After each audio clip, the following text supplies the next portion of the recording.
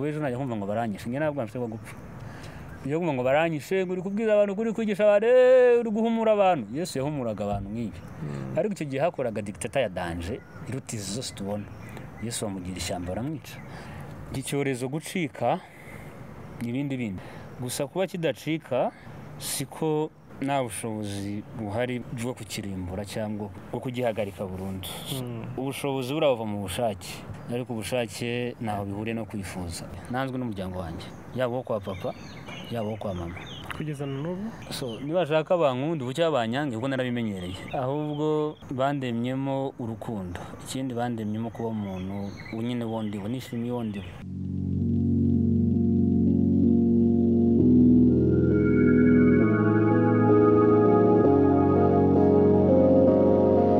Inshuti za Afrimax TV ndabasuhuje mu bice bitandukanye muri remo kandi nizere ko mukomeje kugenda mumererwa neza mu bice bitandukanye muri remo ari nako mukomeza kugenda munogerwa ndetse munakurikira ibiganiro bitandukanye Afrimax TV tugenda tubagezaho uyu mwaka dufite akazi kenshi kandi gakomeye dukomeje kugenda tugakora uyu munsi ndi kumwe n'umutumirwa mu kanya uri buze kutwibwira ngiye muri kumwe na Ngabo Jules Jean Pasteur nkomeza kubisa kandi gukora subscribe kugira ngo ibyo tubategurira mukomeze kugenda mubibona ari nako bibageraho nkuko nababwiye tugiye kuganira n'umutumirwa turi kumwanga n'impuguke mu bintu bitandukanye nabyo turaza kugenda tubigarukaho mwiriwe neza mukomere hanyuma makuru yanyu makuru meza cyane n'ibisanzwe by'ibihe byabaye ntabwo bidasobanutse ariko ni rusange nawe byakugezeho birumvikana ni rusange ariko umugabo mbwe yanyagiranywe n'abandi bavuga ngo niwe watose ibi ni ibisanzwe bizaza bizashira tuzatsinda ndetse n'ibindi bizaza ariko dutsinde hari n'ibyatambutse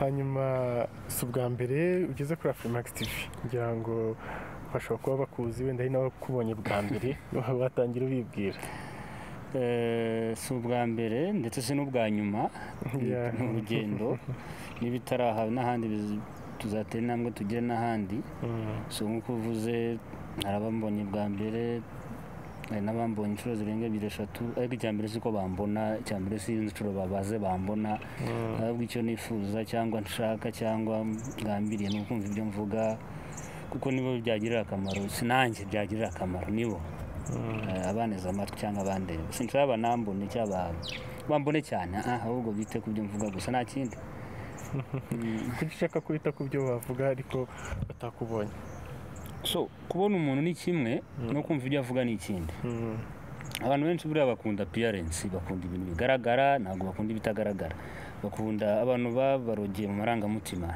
ntabwo babarogeye muri kamere cyangwa mu bwenge babahaye ibintu bidafite akamaro bita nabo ku bintu bidafite agaciro kugira ngo barebye agaciro so ngiye cyo magaciro nibyo mbifuriza kumenya no gukenguruka bakamenya ukuri kw'ibyihishe inyuma y'ibyo nkunda kuvuga nta kindi hanyuma kimwe mu byatumye nifuza ko tugirana iki kiganiro harimo bimwe mu bikorwa ugenda ukora ahantu hatandukanye herewe wenda no kuri kano gapira wambaye handitseho berwa Rwanda si yiberwa Rwanda cyangwa kuba ari ntago nyizi neza ko nayumvise wayitubwiraho neza Rwanda nirakura nta nubwo iraguka uburyo nyifuzamo kuko ibintu byose bira n'urugendo nk'uko igihugu cyubaka nk'uko buri wese yubaka hari imbaraga zitaragaragara ariko nifuza cyangwa nshaka ko izageraho ndeba mu bwonko bwanjye cyangwa ndeba mu bitagaragara ko izagera nta pourcentage runaka cyangwa kigereranyo nayiha igezeho ariko kuva nk'uko mbwiye ngo watangiye kubyumva ukaba warankunze munshaka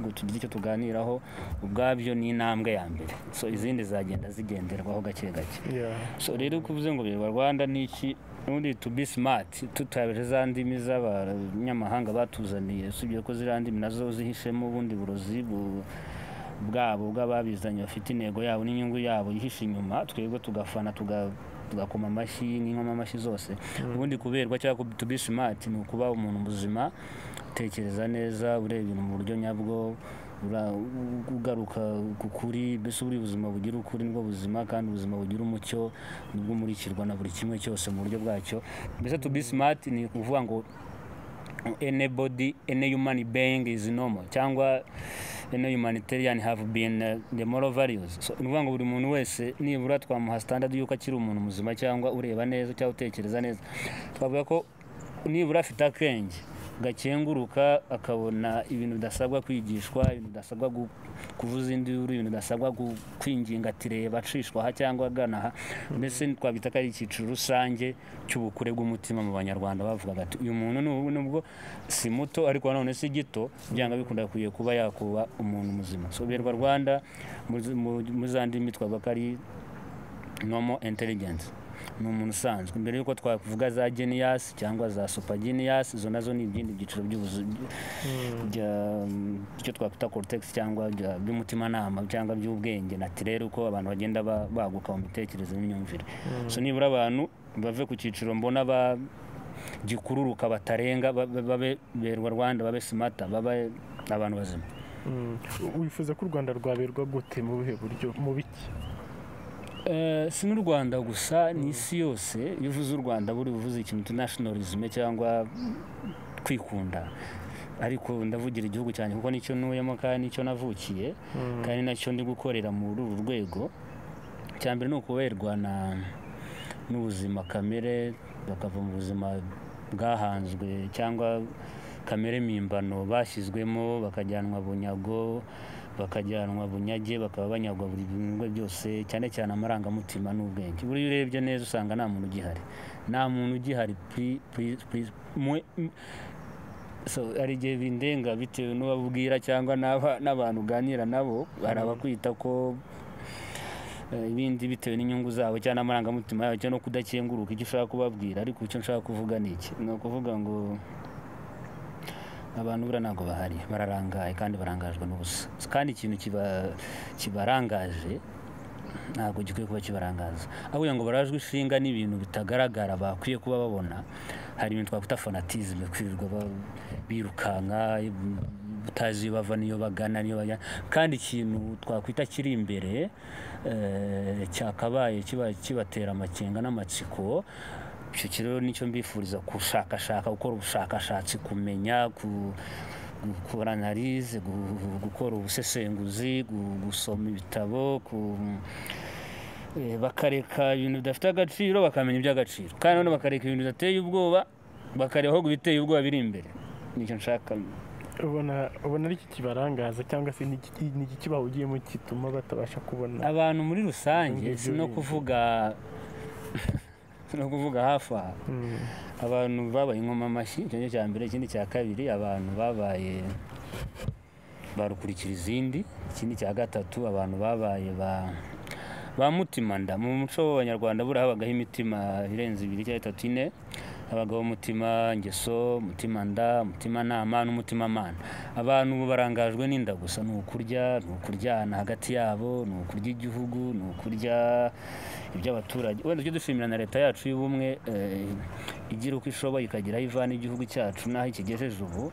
Ariko ntabwo nk'urugero rwa hafi muri iki gihe ya stay home, leta yafashe initiative yo kugaburira buri muturage wese. Ariko ntabwo byagutangazaga cyangwa no kugira amakenga kubona umuntu akwiye kuba aberesha ijisho rya rubanda bagaburira, ubwe ari we ufashe ya mbere akajya kwangiza cyangwa agafata umutungo wa leta, ibyo biryo akabijyana. Igihe leta ifashe ya mbere ngo igiye kugaburira umuturage, wakabikoresha ibindi. Twarababonye benshi mu nzego z'umutekano zabatwaye zibabaza. So nicyo nshaka. Abantu benshi bari mu mutima nda na mutima ngeso, n'abantu tubona bazima bararangaye, barangajwe n'ibintu bidafite akamaro n'agaciro, kugira ngo barebe ibintu bizima byabaho ubuzima, bakaberwa n'igihugu cyabo, bakaberwa n'ukuri, bakaberwa n'umucyo bamurikira ibintu batabona, bakaba abantu bazima, bakaba smart nyine namubwira, bakaberwa n'umuco, bakaberwa n'ubuzima, bakaberwa n'igihugu cyabo. Hari ibintu birebire. Abantu benshi buriya bazi ko ibintu byinshi tubona, yaba education, yaba civilization, yaba kapitalisme yo hanze y'influence isi yose, ibintu byinshi byavuye imahanga biza bitwituraho, so twebwe tukabigenderamo. Ariko mu by'ukuri byaje bije gusenya, ntabwo byaje bije kubaka. Byashoboka ko abanyarwanda babaho batari muri ibyo ngibyo. So sinzi icyo bita kubaho ni kimwe, no kugira ubuzima ni ikindi. Abantu benshi bafite ubuzima ariko ntabwo bariho. Ibyo twaba tugiye kuri element cyangwa details. Cyangwa se ubona bizashoboka ko ibyo ngibyo uri kuvuga bibarangaje babireka? Ubona bizashoboka? Sinavuga nonaha cyangwa ejo, ariko buri ishuri ryiza ni igihe. N'ibyo mvuga nubwo njye umusaruro muteze nonaha vuba cyangwa ejo hazaza igihe kizabanyishyuriza ibyo nababwiraga nkakumva cyangwa igihe kizabanyigishiriza ariko narababwiye ntibumve. Muri make umwarimu mwiza ni igihe, simbateze iminsi ariko ndababwira ko igihe nicyo kivugira. Hanyuma mu kanya ugarutse ku bintu bya stay home cyangwa se gahunda guma mu rugo yabaye mu minsi ishize, uhita unanyibutsa n'iki gihe turimo. Uretse wirirwa mu rugo tunakuzi nk'umusesenguzi mu bintu bitandukanye, unasoma n'ibitabo cyane, uri umuntu ukunda gusoma uko biri kose niyo nkurikije ibyo uvuga. Iyo urebye waba ibyo wumvishe n'ubusesenguzi bwawe, ubona ari iki gituma icyorezo kimaze amezi angana gutya kuva mu mpera z'umwaka ushize kugeza uyu munsi kitaracika, nta muti nta rukingo, bimeze gute? Buriya ikintu cyica abantu, ibintu byose babwiwe ntabwo bafata umwanya ngo babigenze icyo bitekerezeho. Abantu iyo ngo bararangaye bidafite akamaro, ndetse babaye nkoma amashyi arukurikiza izindi. Iki cyorezo nk'uko uvuze kimaze amezi menshi, cyatangiriye Wuhan muri China, kirambukiranya kigera USA nk'uko bavuga. Natwe mu minsi ishize kiba kiraje, none cyabaye uko cyatugize uko nyine cyabaye staying at home. Ko leta yacu yafashe ya mbere ikatwitaho, ikindi cya kabiri yarebye mu buzima mu nguni zose. Nari nabyo nkangurira abantu bajye mu kazi nabo bambaye udupfukamunwa ndetse birinde bishoboka nk'uko amahame cyangwa amategeko cyangwa inama mbere nabo bifitiye akamaro, ntabwo bifitiye akamaro minisante. Ariko mu by'ukuri nshaka kubwira ni iki cyorezo gucika n'ibindi kizacika, ko so bavuga ngo ejo cya ejo bundi. Gusa kuba kidacika siko nta bushobozi buhari bwo kukirimbura cyangwa bwo kugihagarika burundu. Ubushobozi burava mu bushake, ariko ubushake ntaho bihuriye no kwifuza. Twavuga ko abantu bifuza ko gicika ariko ntabwo bashaka ko gicika. Sinzi ukuri ko nyumva neza. Barifuza ko gicika ariko ntabwo bashaka ko gicika. Nta bushake babifitiye cyangwa se bafite ubushake? Ubushake buva mu bwenge. Cyangwa se bafite ubushake ariko nta bushobozi. Kambisubiremo neza. Ubushake buva mu mahitamo cyangwa choice. Amahitamo abera mu bwenge, ariko kwifuza bibera mu marangamutima. Ibyo byo nahera kare tuganira, abantu bari mu marangamutima gusa, nta bushake bafite.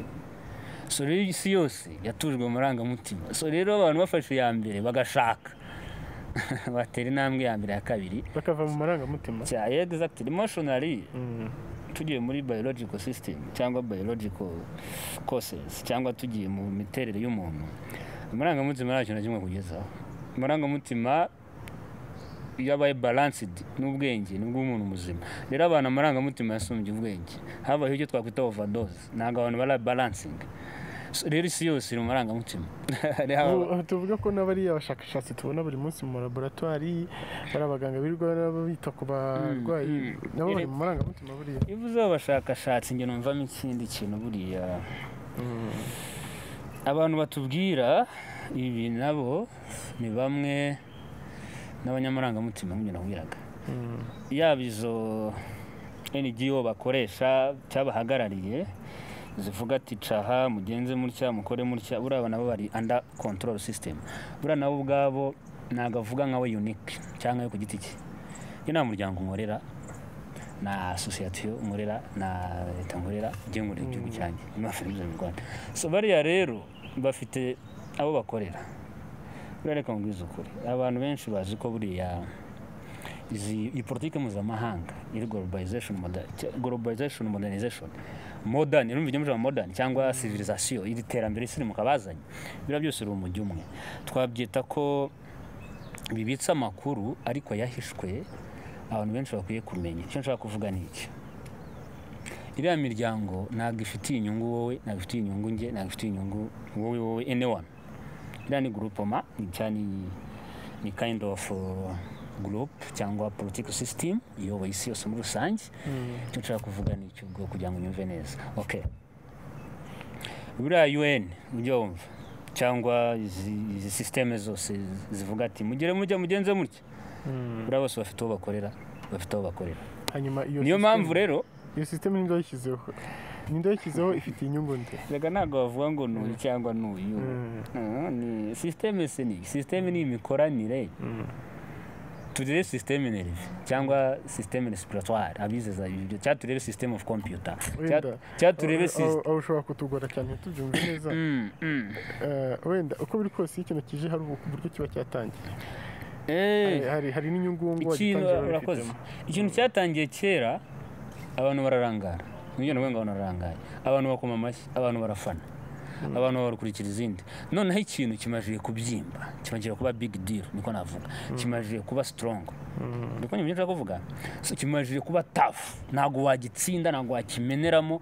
usibye kwerura gusa ukavuga ibyacyo usibye kwerura ukabwira rubanda ibyacyo so ntago bavuga ngo uyu muntu ngo igihugu ni uburyo ni iki uburyo ni system ni iki ni imikoranire n'imimerere n'imigirire ariko umujyi ari umwe so rero nshaka kuvuga ni iki uwo ngubyo rumwe ngo bashakashatsi abo birirwa bavuga uzabumva ba Tedros bari mu kazi kabo birabareba nanjye ndi kubijyanye yaba benshi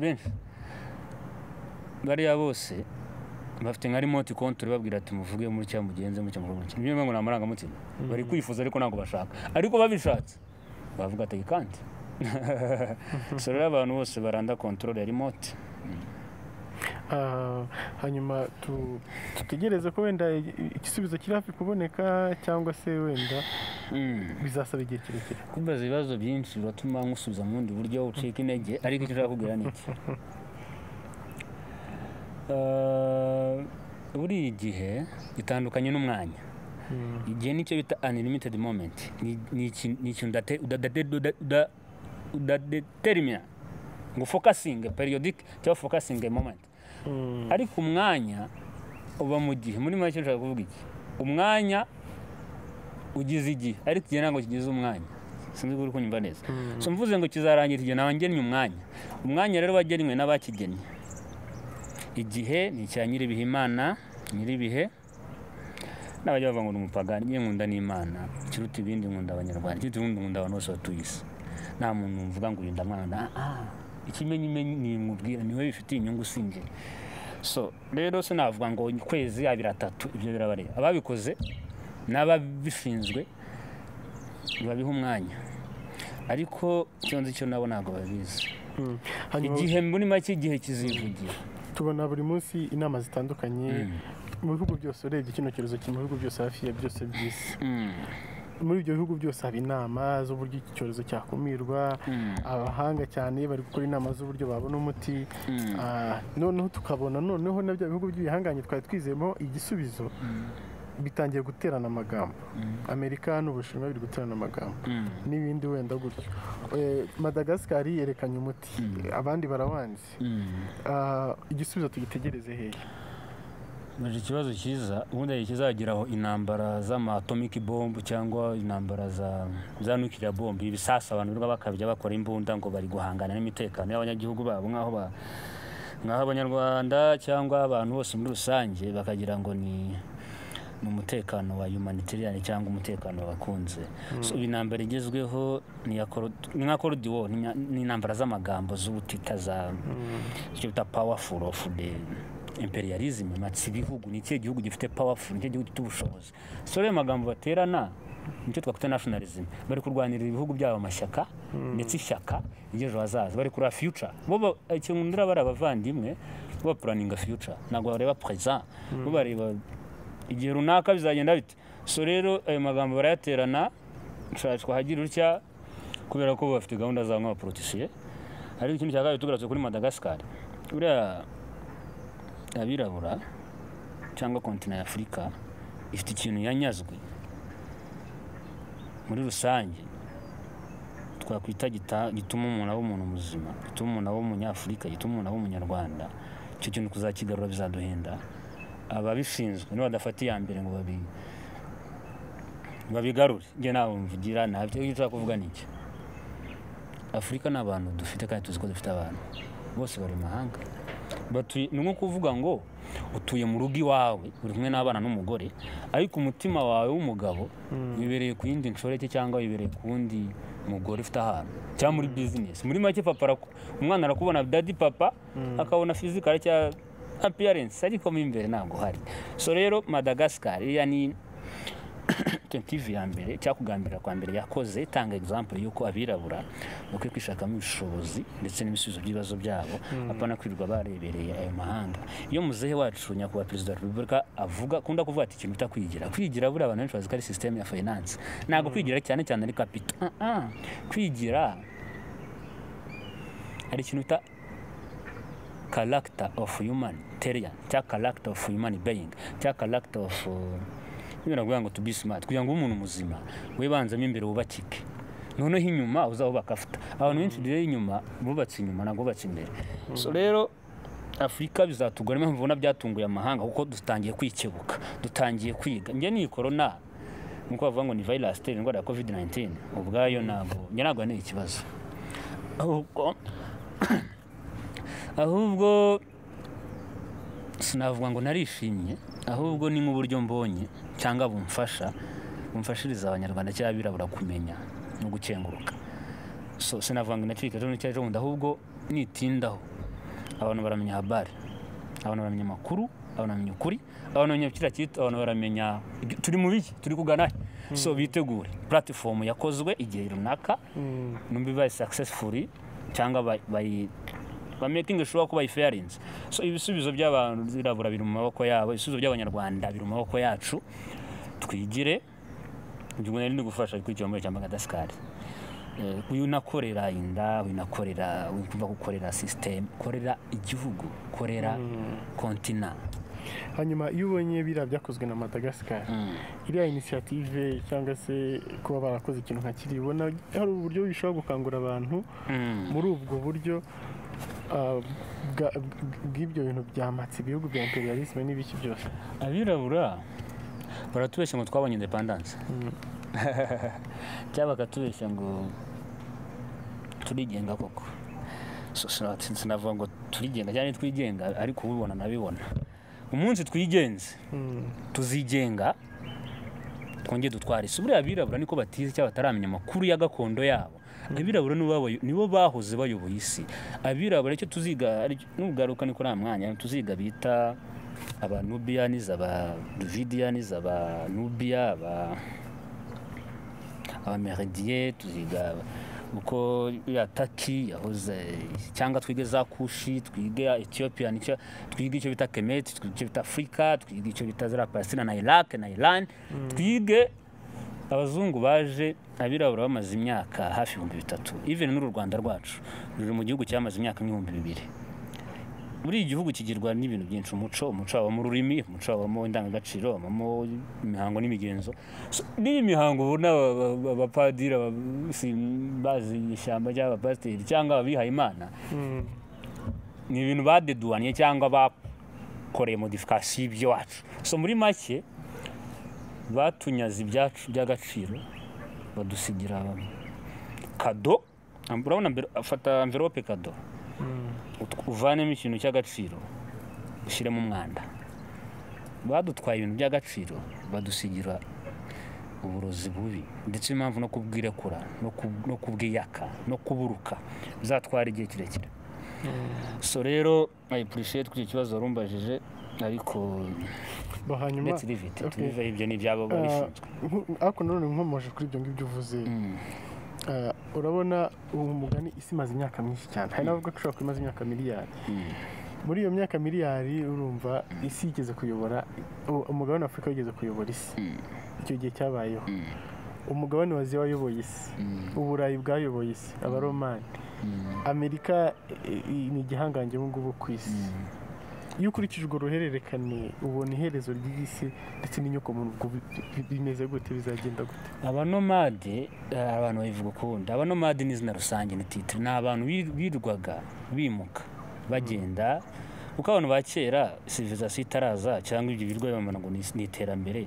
Abantu babaga babanirana, kandi abantu babaga bunze ubumwe, kandi abantu babaga mu ntego ari imwe, kandi abantu babaga mu mujyi umwe w'ubuzima, birwa bagenderanira nta mupaka na barriers na mbese ubuzima ari buzima muri rusange, basangiye bakundana, bafashanya, bumvirana, ubuzima ari bumwe. Icyo bita common unity, ari myo jambo common and unity.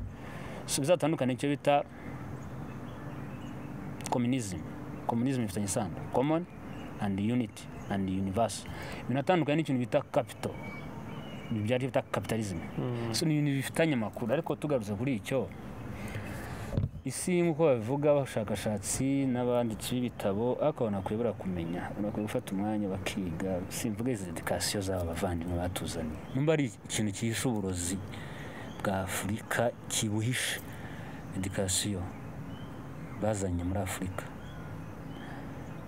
nta kintu kizima kirimo sinanze kwiga simbivuga mbabaye simbivuga nishimye ngenderura mbwira abantu ko ibintu abantu bavandimwe batuzaniye nta buzima burimo sibyo wakurikiwe sibyo wize sibyo wanyuze narize n'ubu ndakiga n'ubu nzakomeza niga ariko utaramenya uburozi buri mu kwiga wabuvumbuye ute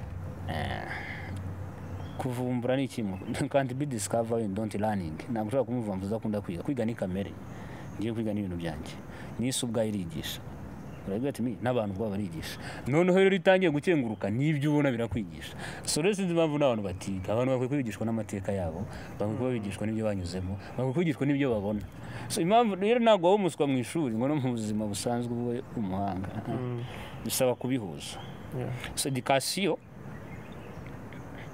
nuko kwiga kamera aricyo bita divine nature byo divine law to be learning ngicyo bita to be capturing uyo wizura capturing nago understanding noneho ubu ibyo wize harabumva batamye nako ndi philosophy ni titre cyane biki uvuga ngo ubu ibyo wize ubu ibyo wamenye no kuvuga ngo ba trained nagupfuba nagubupfubye uba ufite package uba ufite wararenze ibipapuro documents warabaye professional skills warabaye umuntu so abanomade babayeho ariko ikibazo warumbaje nizere ko natandukire reka ngaruka vuba ndasa ku ntego direct nagisi iteze kugaruka mu murongo abantu nibadahumuka nagisi iteze kugera kugira ubuzima buzima abantu nibatarambirwa nagisi iteze ibyo babona nibike wa mugano wa muhanzi ngo King James nawe nakumbira ibyo ubona nibike biracyaza witeguye bizakurikira nyuma y'ibi bihe turi kuganamo ubwo ubona iherezo ari iherezo ry'isi n'abayituye hari ababesha ngo ni end time cyangwa imeruka cyangwa ngo byahishuwe ngo muri za Bible birimo ibi ni byateguwe ni byahani buri muri gutegura sinzi gutegura no planification plan ni ya systeme yabiteguye imwe wavuzeho kare mu buryo bwashyizweho uburyo bubyara ubundi buryo uburyo buri kugenda bwaguka mu bundi buryo so icyo kuvuga ni iki ibyo tubona ni bike ahubwo uburyo buracya to be expanding buracyaguka kunyumva neza hanyuma ibiri kuba ni byateguwe cyangwa se ni ingaruka z'ibyateguwe bigategurwa na uvuze byateguwe wambaza na facts ya reference zo wabiteguye naho njyaho ntacyo mubwira gusa icyo mubwira cyo gutegura se ni kerega buryo iyo ukora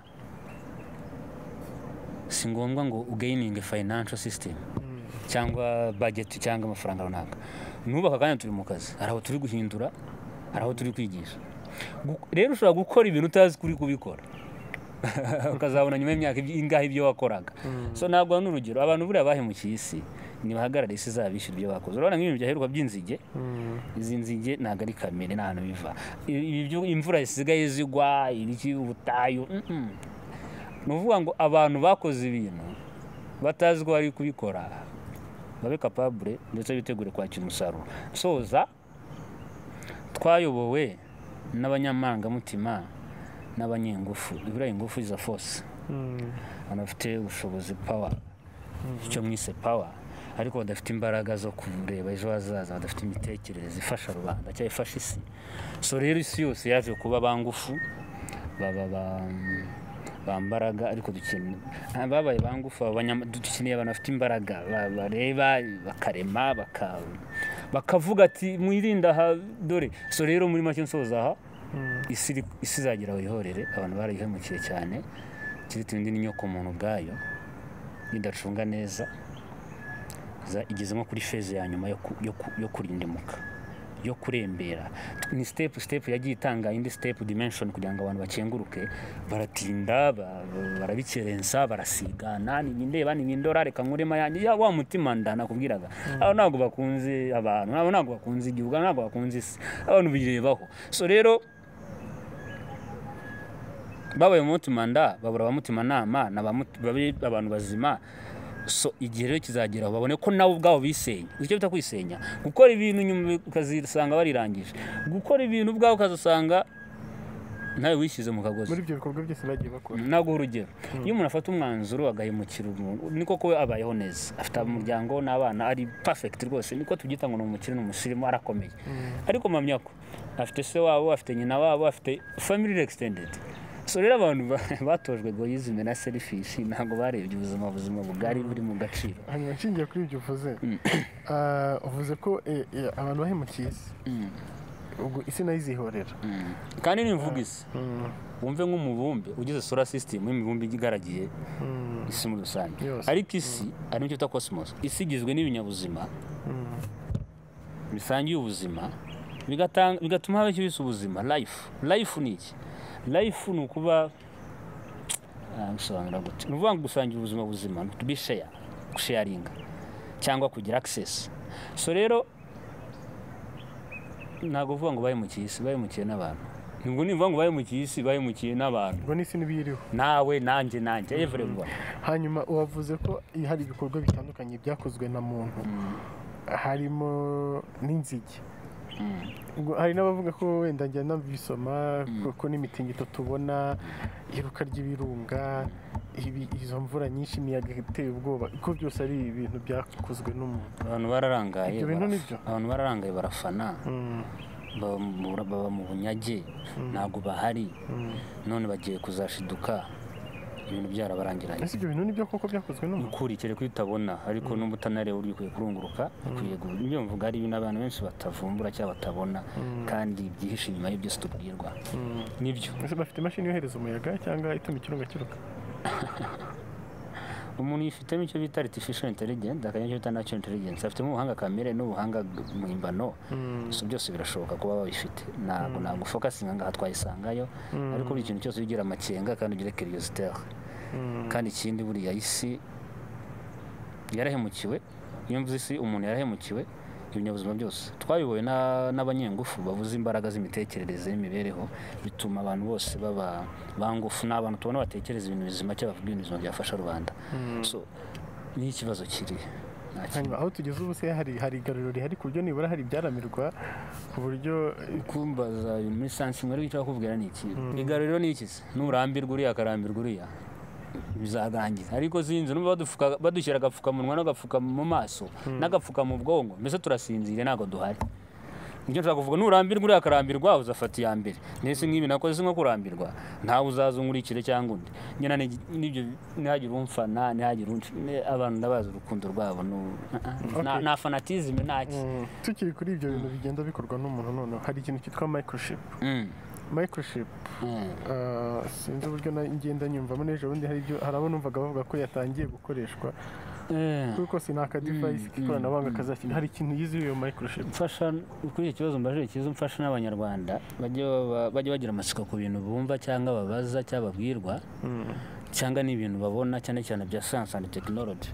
Uriya microchip babivuze cyane mu mafilime menshi yarabipurikiza, ahubwo ikibazo abantu baba barangaye byose nakubwiraga. No muri Bible bwabyo mu byahishuwe 10 cyangwa 24 ndaza kwibuka Bibiliya nari nyizi neza, nsanga nta kintu kizima kirimo rwose, nyita nyukura mu mutwe nshyiramo ibindi bizima cyangwa format computer. Microchip ari ikintu bita muri operating system cyangwa computer. Uriya computer ni machine, ni ibiyirimo, ntabwo computer kiri inyuma. Computer ni ibiyirimo, icyo bita capacity of hard disk cyangwa capacity of RAM cyangwa capacity of CPU, noneho na management yayo bita hose. Nibyo kuvuga ni iki? Hari ikintu kibeta integrated ni ikintu kiri manufactured, ni ikintu uruganda rwakoze kigasetinga, ariko kigasetinga ibintu bizakora wowe utabizi. So rero microchip bivuze bafite intego yabo, nayo ko bafite intego yabo, ariko icyo ngubwira mu kirere hari ikintu bita atmosphere bwa ifite icyo bita waves itanga icyo bita electronic waves twavuga ko ari nk'amashanyarazi. Urumva ijambo electronic waves ikora icyo bita signals ni iki? mu bwonko bwacu twifitemo icyo bita electron animal ni amashanyarazi akora n'icyo bita neuron. Neuron ni iki? Ni uburyo ubwenge bukora, bukamenya, bukibuka, bugatekereza, bukababara, bukagambirira, bukagira ibanga, bukagira ukuri. Mbese twakwita ko ari ni consciousness ikora n'icyo bita subconscious, noneho ikaba management of emotional, noneho bukamenya uwo uriho n'uburyo witwara n'uburyo ukora. So rero nk'uko bavuga microchip ni device, ni device ni manufacture. So bayishyira mu buntu batayishyiramo, ariko bikangwira baramutse bayishyize mu muntu koko. Ubundi microchip ni device imeze ite, ikora ite? Arega ibintu sina microchip n'izi vaccination n'izi nshinge abazungu batwohereza ubwazo ziba zikwiye kugira amakenga. Niyo mpamvu Madagascar yafashe ya mbere. Icyo nshaka kuvuga ni iki brother, ibintu bakora ni kugira ngo dutware kurushaho uko badutwaye. Bagiye kutwica kamere, bagiye kutugira abacakara, bagiye kuturema abantu. Urabona kuna abantu bakoze inkoko z'ipondezi cyangwa z'inshinwa zikura amezi 2, bagiye no kudeconnect icyo bita abantu babareme n'ibintu. Abantu bagiye kuba product no complete. Bayuramutse bayikoze cyangwa nago niko kuri ubundi cyo kutabivuga mu buryo runaka, ariko ubundi urana icyo bita tukadufata abacakara bakera cyangwa dufata abakozi bubu b'abantu runaka. Uzajya usanga utagihari ubereyeho undi muntu. Uzajya usanga ari remote ivuga caha cishwa winanirwa wihorira wivuga uragambirira baguhagarika utaratere n'ibimvuga akahita banyica bakahita banga, mbese bakanareba ibyo utekereza. So kuko microchip nabwo integrated ni ikintu tagaragara gihari. Niya vaccination vaccination ni zamva kuri vac ni navuye kuri vache. So vaccination bifite icyo bita sulfuric acid cyafite icyo twakwita atoms cyangwa za tukira atoms zitanga za hydro, abize za shimi barabizi. Ni ibintu bavanga ariko biza kwica antibodies tunyangingo tw'umuntu, none bikamuremera ubudahangarwa hafi ya nabwo ya mu mubiri ya mu mitekerereze. Abantu ubu ni mpamvu rero nabo batanatekereza neza, batangiye kuba deconnected n'ibitekerezo. Abantu benshi batekereza mu mujyi umwe, muvuga ngo bagiye ivyo bitakuremera umuntu mindset, kumuremera imyumvire, mbese ni kuvuga ngo ukiremwa muntu kigiye kurema undi muntu. Nuvuga ngo bagiye kwigira Imana kuko twabagize Imana. Reka tubive. Hanyuma urumva bazabitira muri bamwe hasigara abandi babikontorora. Ndashaka ko umfasha none ze kubigutera niki? Ujo no gusanga barabiguteye cyangwa ugiye no kubyiteza utabizi. Neze ko ibintu byose reka nk'urugero. Buriya abirabura kera basengaga izuba. Horus, Osiris, Isis, ibyo ni ibintu kera abize history barabizi. Izuba iyo bavuze izuba ujya umva universe cyangwa universe. Izuba igihe bita sunrise cyangwa kagize sunset. Iyo sunset igihe bita setting.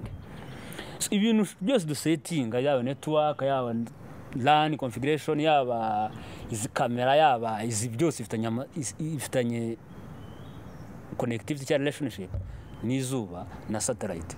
So nuvuga ngo rero witera muri bamwe ubwabo nabwo ko twifite amashanyarazi muri twe. So rero kubigutera ni iki? Ushobora kubigutera mu rushinge ngo nkingiye malaria ko minakurangije. Ushobora no kubigutera urabona hari ibintu kamera, reka nk'urugero. Buriya kwimyoza ni ibintu kamera. Iyo wananiwe hari imisemburo ivubuka nka dopamine ukishima, hari imisemburo ivuga nka endorphine ukababara like that. Iyo nshaka kuvuga ni iki? Hari nk'uko ushobora kuba urabona nk'umuntu ashobora kurya cyane overdose. Iyo uriye cyane uradufata abantu baryagagura bagatumba. Iyo usuze wumva uruhutse, rekana n'abasetsa bashaka guseka muri cyafite umwanya. Ukaruhuka. Icyo nshaka kuvuga ni iki rero? Urabona agapfukamunwa twambaye? Nanjye ndakambaye, mukanya ndakambara. Ubwako umuntu yinjiza oxygen, urabona ahantu turi heza, agasohora carbon dioxide, sibyo? Nuvanga ibyo ni ibintu kamere. So no gupfuka twifutse like that. It's okay, nubwo buryo buharirwa kwirinda. Ariko urumva ntabwo ba access kuri oxygen. Nuvuga ngo ni nko washaka gusura bakagufungira n'umuntu. Urabona nk'iyo unaniwe, ugira utya stress kwisha. Reka nk'uye example, kagiye cyangwa ukumva ruhutse kwikora mu maso. Sibyo? None umuntu akubuje kwikora mu maso. Nuvuga ngo ni distress, ugiye kuba ugiye twabyita kari frustrate, ugiye kuba ukuntu y'ikintu. So niho tugana. Reka tubiveho. Ngiye mu minsi imbere turatubona nkuko tubona inkoko y'ipondezi. Byaratangiye abantu batekereza nk'abana. Reka nk'urugero yaba abantu bakuru, tuye mu abantu bakuru, abantu bize, abantu bakomeye, uzabumva n'amatitire biha. Bose nazagira umugufu kuzagenzura ibintu bakora uburyo babayeho. ugasanga ari abana. Ni ukuvuga ngo rero kujya kwica umuntu aza kwica mind, imitekerereze. Rero inyuma twabanje kubaka inyuma imbere turayibagirwa. So rero Israel nk'uko ni sample n'umuntu azaba productivity nk'uko yatangiye kuba production. Hanyuma hari ikindi warugarutse noneho kijyanye n'ama vaccination cyangwa se inkingo ni tuzi ko ari ibintu bifasha ubwirinzi bw'umubiri kurwanya indwara runaka. Ukore samari no mu Rwanda nako muri Afrika ejo bundi hari ikintu cyabaye bavuga ko bagiye kohereza urukingo kugerageza urukingo rwa COVID-19 muri Afrika, biteza amagambo cyane. Hanyuma wavuze ko nabyo bishobora kuba biri mu bintu bakoresha, bimeze gute? Urakoze. Uriya Tedros na Paul ariwo bita Paul Mira yari umudokita w'Umufaransa ngira ngo nawe yavuze ngo batestingira kubirabura. Abirabura twiyambuye agaciro, twiyambura ubudahangarwa, twiyambura ubwenge, twiyambura igihugu, twiyambura umugabane, nta kintu na kimwe tuzashoboka dusigaranye. Usiye kubivugira muri rusange ariko ubundi ufashe yambere ukareba yaba muri finance uri uzasanga n'amafaranga ufite wiyemera ngo urafite, nta mafaranga ufite mu mufuka in cash. Buriya withdraw wakoze niyo yawe, naho ibyo kuvuga ngo ari kuri konti buriya randa control ari ibintu wenda byaje mu karitwa kandi cya bitcoin, ibyo ni ibyabo. Ntabwo nshaka kubwira niki ibintu byinshi biza biri testimony cyangwa testing muri Afrika. Nuvuga ngo batubonye ubundi vaccination y'abazungu bayikora ku mbeba ku madogobe like that. Nuvuga ngo twe noneho bwacu bagiye no kudutestingiraho ibindi bibi biresha. Nuvuga ngo turi inyamaswa nabirabura badahaguruka cyane cyane ibyo ni bya science, ariko hari n'ibindi buruzo nsanzwe. So rero vaccine abantu bakera sereka nk'urugero bro ko batikingizaga, ko bataryaga ibi binini, barushaga ubusore n'amafuresheri no gukomera. Ibintu twahisemo nta gaciro, nta n'ubuzima bitanga. Ni ibyaje ku destroy, byaje ku breakinga, byaje kuvuna, byaje kwica, byaje gusenya umuntu. Let's live it, tubiveho. Hanyuma ngarutse ko kwiyoboka Imana, watubwiye ko wasomye Bibiliya yose wari unayizi. Ubundi Bibiliya uyivugaho iki? Sinari nyizi ariko nari nyiziho kuko buriya teoloji ubwayo ni ikindi. Teoloji nayo ni ishuri ryahimbwe n'abazungu n'abamisiyoneri. Kuko buriya reka nguhe urugero, evangelization yazanywe n'abamisiyoneri. Abamisiyoneri bafite misiyo yabo. Evangelization ibyara doctrine, idini. Doctrine ibyara politike ibyara civilisation, ibyara education ni yabyaye abantu tubona. Dufite injiji nyinshi zize, dufite reka mbivuge muri ubu, dufite ibigoryi si igitutsi. Ibigoryi ni ukubura uburyo, ikigoryi ni ukubura uburyo, injiji ni ukujijwa. So mbigusubiremo, abamisiyoneri bazanye misiyo yabazanye nibyo ngibyo nyine. Nshobora kumbwira niki Bibiliya iva ku jambo ta Biblia mu rusobe rw'inyandiko. Bibiliya ntago ijambo ry'Imana. Bibiliya ni version zirenze 5. Hariyo Geneve, hariho Septuagint, hariho Apocalypse, none ikiruta ibindi. Hari n'ibyo bavanamo. Mbese Bibiliya ni platform, ni dialogue, ni syllabus cyane curriculum, cyane tarifu y'ibyo bagiye gukora cyangwa bakoze. Ariko mu by'ukuri bakabicisha mu marenga ku buryo bibonwa n'uzi kubona. Undi akagira ngo buriya Bibiliya ni igitabo kibi cyane. Mbivugira ngiye nkunda Imana y'ukuri n'ubugingo. Nkunda Imana iri nyuma ya politike, nkunda Imana iri nyuma y'idini, nkunda Imana iri nyuma y'imihango n'imigenzo. Bibiliya numva abanyarwanda bashaka kumenya ukuri kw'ibintu byose. Bibiliya bikure mu mutwe. Bibiliya ni reka nk'urugero hari ikintu bita Peleg. Iki cyatumye uvuga ko Bibiliya ari? Reka nk'uri hari ikintu bita Peleg. Ahantu bavuga ngo Bibiliya yahumetswe n'Imana. Kandi Bibiliya yavuye muri science. Ntabwo Bibiliya yabyaye science. Hari n'abantu bavuga ngo twanga science na technology. Usiye ko bizanye ibindi. Ariko ijambo bita Peleg, niwe bita Charles Darwin yavuze ngo ni Big Bang. Ibi ni ibintu byahozeho, iki kirunga kirasa cyangwa energy vitamitingi. Hari ibintu kamere twasanze. So rero kandi no bigahura na imagination z'abantu bitewe n'ubumenyi bafite, abo bakabitunagira. So rero Bibiliya ni ejo bundi cyane habanjeho science. Rero Bibiliya wayishyize mu mutwe, nuvuga ngo bagiye kurimita isoko y'ubumenyi, bagiye kurimita isoko y'ukuri kwa buri kintu, bagiye kurimera ubumenyi n'imyemerere n'imitekerereze. Ibyo birarema iki? Birarema imyumvire. Harimo abo dufite injiji nyinshi, dufite abantu bize ariko binjiji, ugasanga muri professor cyangwa doctor ariko yirirwa bungana Bibiliya. Ugasanga umuntu ni arayobora igihugu, twarayibonye hirya, tukajya kubona agiye gusengera igihugu, dushimira na nyakubahwa wacu perezida ufata initiative agatekereza igihugu. Ibintu biva mu bitekerezo nshuti, ntabwo ibintu biva mu masengesho. Ibintu byose ubona ni abantu bafashe umwanya bararema, baratekereza, barakora. So rero Bibiliya ari igice igwingiza. Iki gice nicyo umuntu akwiye gukangura akahita abona neza. Okay, let's leave it. Biveho. Okay. Atagira abanyumva nabi, nkunda Imana ndanayisenga. Iyo urebye siyanse na Bibiliya, siyanse cyangwa se ubumenyi ni na Bibiliya cyangwa se iyobokamana, umuntu yagakwiye gukurikira iki, kubera iki? Okay. Bibiliya ikintu kibamo n'ibintu bibiri, ni iterabwoba n'ubujiji. Kandi buri kintu cyica umuntu ni uko uri fair, afite ubwoba. Ikindi cya kabiri ni uko uri injiji. Urabanza ukora n'ikintu utinya, ukwiye kugitinya. Ikintu ufite ubujiji kugira ubujiji. So rero abantu bakwiye kurenga Bibiliya bagakora ubundi bushakashatsi. Bibiliya ni igitabo kidafite agaciro bayiha. Bibiliya ni igitabo kidafite rank correlation, ni igitabo kidafite value. Tuve variable nami igitabo utaha amanota bitewe n'ibyo bavuga. Gusa icyo ninyukundira, irimo ibintu byahishuwe n'ibyateguwe, si ibintu byahanuwe. Dore n'ibi byose ubona ni ibintu birimo. Rero abantu bakagira ngo ni ibyahishuwe cyangwa byahumetswe n'Imana, baruka ba Yohani ba Musa. Bibiliya imaze imyaka igera ku 2,000. Abantu b'iki gihe bari bazi bizaba mu myaka ya 2,000. Rero ni idini riza mu Rwanda mu 1900 igihe bivuye muri Western Europe cyangwa byaje byaguka. Ariko mu by'ukuri bazanye Bibiliya atari ko baje kutubwira Imana, ahubwo ari ikindi kibazanye ari kitugezeho, kurimbura umuntu no kumusenya no kumunyaga no kumwiba ibyo afite. Ariko cyane cyane ukamwiba imitekerereze, ukamwiba mbese man bro tubiveho. Hanyuma muri Bibiliya bavugamo Yezu. Nigeze kumva hari n'umusho uvuga ko Yezu ari umwirabura. Ese Yezu muvuga icyo uramwemera? Iyo uvuze Yezu uvuga ko ari umunyafrika wagukuye. Abantu benshi bavuga Yesu umwami n'umukiza. Okay. Kabura Yesu yarashishuwe. Nuko Yesu wanyabundi ya Joshua Ndapero yari umunyetiyopian, yari umusore wa hano muri Afrika. Ethiopia cyera ngo twabivuga tuzareba ziranza niyo ni geography. Ethiopia ushobora gusanga ari hafi yo mu Rwanda, ushobora no gusanga ari u Rwanda. U Rwanda bavuga ruva ku jambo kwanda ni ukurandaranda. U Rwanda rwari runini, u Rwanda mu gihugu kimaze imyaka myinshi. So rero Yesu yari umusore nk'abandi, nawe like that. Ariko isturufu bamukoreshejemo ngo yabyawe n'Imana ngo uburyo budasanzwe, nicyo kisha abantu mu mutwe.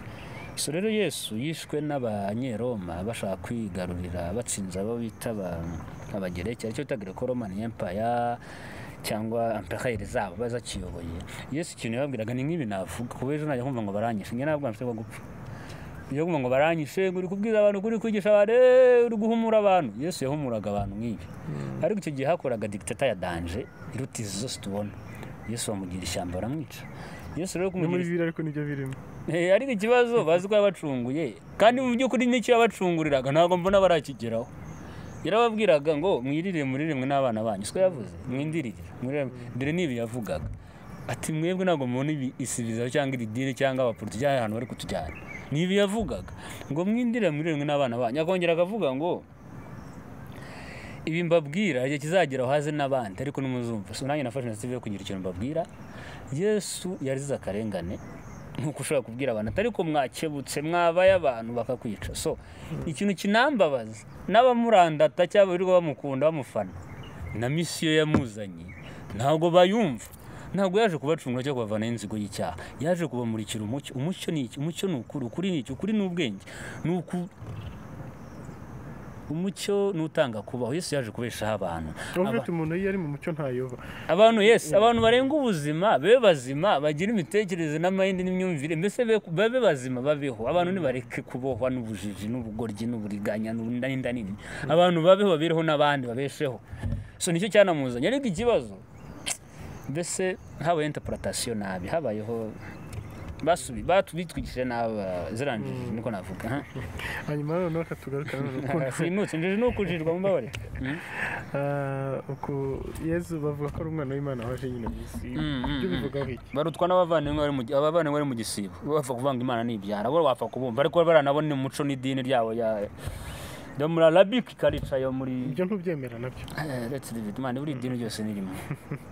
Idini ryose abantu ntabwo baramenya ukuri no kwishima Imana. Ibintu byose abantu bavuga nationalism cyangwa no kwirwanirira, barwanira imico n'imyumvire n'ubugoryi bwa kubw'inyungu zabo, ahubwo bidafitiye inyungu bo babibwira. So c'est la même, bose ni bamwe. Kuki noneho mu magambo yawe ukunda kuvuga ukunda kugaruka ku muco ukavuga ko hari ukuri abantu batabona ibyo byose. Umuco ni ubuzima. Reka nk'urugero nk'uko navuze ngo Bibiliya n'idini ni umuco n'abasilamu ni imico yabo batuzanye mu Rwanda. Ni ukuvuga ngo bivuyemo abantu bahita bagira indi myumvire n'imitekerereze, baba honest, bakaba abantu bazima, bakaba abantu bari macuwa, bakaba abantu bafite umutima nama, usanga umutima mana, mbese bakarenga umutima ndakureba hafi aha, kurya abantu, kurya igihugu, kurya Afurika, kubeshya abantu, mbese bakagura. So ikintu gikora icyo tubasive birakudekonekitinga n'ubushobozi bwo kubona ibintu bizima. So nicyo kuvuga rero. Iyi initiative wayitangiye ryari? Umaze cyane gukora ibi bintu? Ibi nta gihe kinini, ariko ni gito, ariko iyi ni nka sample. Kuri umuntu wese apfana imigambi, umugabo wese apfana imigambi n'imishinga, naragira umuntu kubeshya. N'iyi corona yaje dufite gahunda Jeune 50 ntiyadukoze mu kora turacyakomeje n'amahanga ibyo barabareba, ariko nge ndavuga nge n'igihugu cyanjye aho ngeze ni hafi ya naho, bitewe naho nshaka kugera nigisha cyangwa mfasha igihugu cyanjye nta n'inyungu ya runaka wenda urasinzi ko ya finance cy'abantu benshi bakunda ibintu byose, abantu benshi babonera amafaranga, dore ko batwawe no kurya n'inda. Ari ibindi bintu by'agaciro birenze ifaranga n'inda.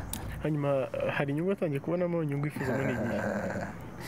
Inyungu ya mbere ni ukumva ibyo mvuga no kubitekereza no kubiha umwanya. Iyo mvuze ngo berwa Rwanda, abanyarwanda bongera baberwa no kubaho, baberwa n'ukuri, baberwa n'uwo muco warumbajijeho. Ariko buri muco urakura. Umuco ni ikintu kiri creativity n'abantu runaka, bishanga cyangwa state cyangwa settlement cyangwa nation cyangwa, ariko gikura. So rero inyungu nge sinshaka na binabyerure mvugira aha, sinshaka umuntu mfana, sinshaka umuntu uvuga ngo arankunda, sinshaka umuntu uvuga ngo aranyemera, sinshaka umuntu uvuga ngo berwa Thierry, berwa Rwanda, hari amatiku menshi njya numva. Ba wowe ufata umwanya wirebe, wigarukemo, utekereze, nicyo ntego yanzanye. So nushaka kumemba uzabikora icyo byoro. Ndaza no nushaka kuba contact nanjye ngo mwigishe mubwire no mbambonye, hari benshi ngiye kubona byifuza, ntabwo contact ukambaza, ariko yes.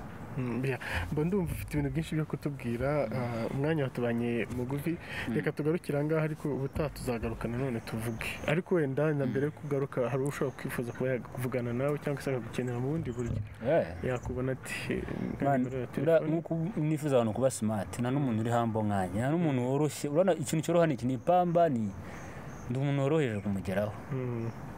Ikimenyimenyi ni nigisha na bibwirwa abantu bita ngo ni poverty cyangwa poor cyangwa blind trip cyangwa sinzi ukuntu bajya bavuga.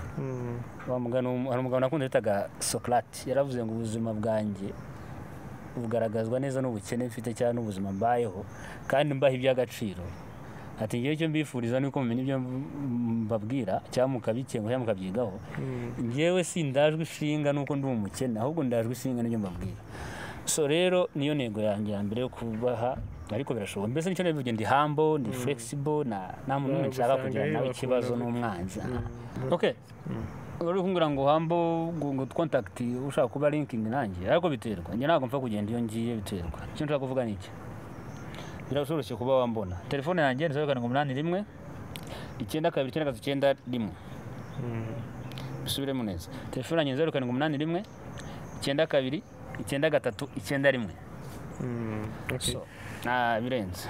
Telefone 929391 0781 929391. Ni ibintu byoroshye cyane. Muri brief. Ariko apana kuma nkaho umamagaye cyane undi wese afite ikibazo cy'amatsiko. Hanyuma mu magambo make, ibi ngibi bivuga wabitewe n'iki, wabitangiye ute?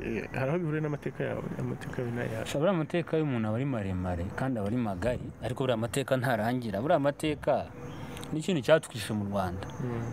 Ntabwo tugize twiga amateka yacu.